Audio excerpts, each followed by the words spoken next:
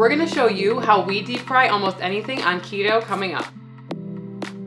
My name's Emily and my twin sister Sarah is filming right now, and we've lost over 160 pounds following a ketogenic lifestyle. One of the things that we missed the most when we were living a carb-filled lifestyle was deep fried food. But you can eat those on keto, but you just need to bread them a different way, and we're gonna show you how in this video. Today we're gonna be making fried mozzarella sticks, fried pickles, and fried onion rings. But once you learn the versatility of this combination, you can use it for chicken, shrimp, and a bunch of other things too. And before we get started, I know that a lot of you are going to be like, can I do this in an air fryer? And the answer is probably, but since Sarah and I don't own an air fryer because we're like the last people on earth that don't have an air fryer, we're gonna be using good old-fashioned avocado oil. And I know some of you are also going to be asking, wouldn't it be better to use an air fryer? Like you would have less calories and less fat? And the answer is probably, but once again, we don't own an air fryer. So this is gonna be done the old-fashioned way. So for this recipe, you're going to need pork rinds, or we just started using this product. This is pork panko, which are pork rinds which they've already pulverized into a dust, which is perfect for breading. We'll leave a link to this pork panko in the description below, but this is a lot of pork rinds that you're gonna get for your money. This would be like several bags of pork rinds. And it's way easier to store and keep it rather than keeping these big bags of pork rinds all around your house. So I definitely recommend trying these. The other thing that you're going to be needing is almond flour. I know that there's going to be people that ask, can I use something else? I'm allergic to nuts. And you could probably use unflavored whey protein isolate for this layer if you wanted to, but we prefer almond flour because we can eat it. So depending on what you're going to want to be frying, we're going to be doing mozzarella sticks, pickles, and onions. So let's get started with that. So I made my 3 breading stations, which consists of almond flour in one. I used about ½ a cup, 2 eggs for egg wash, and about ½ a cup of pork rinds. I've seasoned all 3 with salt, pepper, and we use the Flavor Gods Garlic Lovers seasoning. We'll link this one in the description below. It's really, really good because you want every layer to have its own seasoning so it tastes good. We have our white onions here. I don't know. I prefer kind of medium-sized ones, but it's probably easier just to use the large ones. You want to cut them pretty thick. And then we're going to dredge these in a 3-step process that you're going to use for basically every recipe. Remember that you should be using 1 hand for the wet ingredient and 1 hand for the dry ingredient, because if not, you're going to get this all over your fingers and it's going to be cake. And it's easier said than done because a lot of the time I end up with an entire battered hand. So let's try to do this properly. My right hand is going to be the wet hand. So into the wet ingredient, and then we're going to do our first layer of almond flour, like that, and then back into the egg, and into the pork rind. And you might have to kind of press the pork rind into there, but that's okay. Here you have it. And we're going to put them aside, be ready to be fried. That rhymed. Okay, here we have our onion rings. We're just going to do 4 for right now, and they look really good. Let us gently drop them in the oil. Medium heat for a minute. Keep an eye on it. You're gonna wanna get a paper towel on a plate to drain. It takes about a minute. Remember, an onion is not much of anything, so don't leave it in there too long. You're just looking for a nice golden brown color.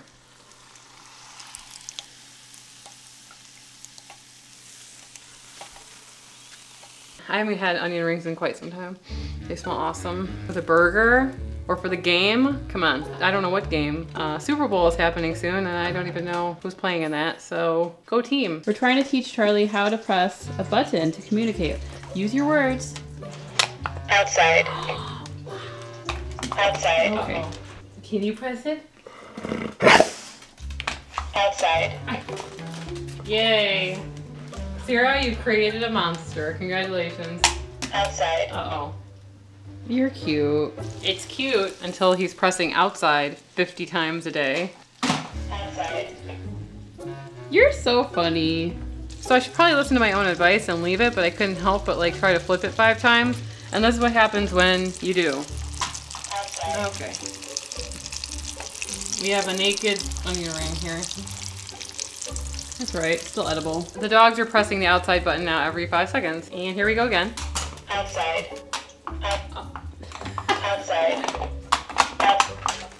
Charlie, what are you doing? When they go out, they get a treat. And so now they've bypassed the outside to give me a treat.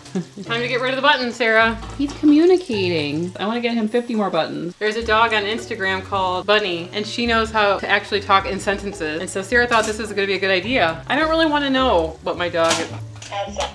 Malfunction. Outside. Have you ever seen Ex Machina? It's like when it goes wrong, it starts to all go wrong. They look amazing and I can't wait to try it. Mmm, so good. All right, so I'm excited to try it because I have not had an onion ring in a long time. This tastes just like a regular onion ring. I haven't had one in years, so I can't really tell you that it tastes exactly the same, but this is like the perfect keto replacement. And up next, we're gonna make some deep fried pickles. Here we have our pickle chips and we're going to eat them. Place them on a paper towel because the last thing that you want to do is put a really wet pickle into oil and have it splatter all over you and burn you forever. So after you've drained your pickles, we're going to bread them the same exact way. That just goes to show how versatile this recipe is. And I'm going to use the same method. I'm going to do maybe 3 at a time. You don't want to overcrowd the oil and you want to be able to see what's going on. So gently.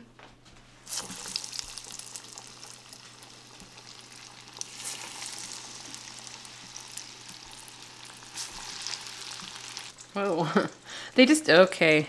How do you like it? I don't like it. Me no likey. It takes about a minute or 2. Just keep an eye on it. There's nothing to cook on the inside. You want to make sure that the pork rinds are nice and golden brown.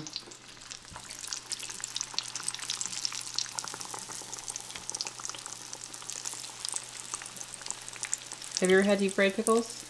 Honestly, no. But I like pickles and I like this breading, so I'm sure I'll like it. It's time to try these pickles. I've never had a deep fried pickle before, but I'm sure I'm gonna like it, so. It still tastes like a pickle, which is a good thing. It's not covered up by the other flavors. Make sure to let them cool down because they're pretty hot. Hot! And the last thing that we're going to be deep frying are mozzarella sticks, and we use string cheese. So just get some string cheese, open the package, and I'm gonna cut these in half. Make sure that the string cheese is cold when you're doing this. And it's gonna be the same thing again. Into the egg, into the almond flour, into the egg, into the pork rind.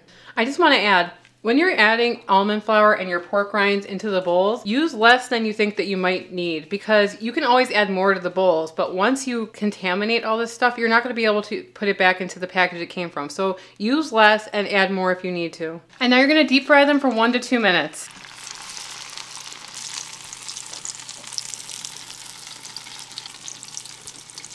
I know I'm gonna love this. I used to order an appetizer for the table, but then I would be like, so what are you guys eating? Because I'm eating all the mozzarella sticks. Okay. So use your favorite sugar-free marinara sauce or ranch. Ranch goes with everything. And if you would like to see the video where we use this technique to make copycat snack wraps for McDonald's with chicken, you can click on the video on the screen and we'll see you over there. Anyway, I'm Emily and Sarah's behind the camera today, and we are the Keto Twins, signing out.